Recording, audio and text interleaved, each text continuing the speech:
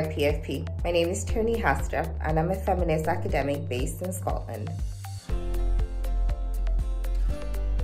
I think it's important to use the gender lens in the workplace because it helps us expose and confront the gender biases that lead to gender discrimination in the workplace.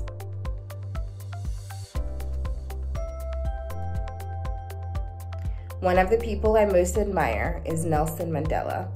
He's by no means the top of the list, but naming one person, I think he's important because he sought to promote the cause of non-racism and non-sexism, both within South Africa and outside of South Africa.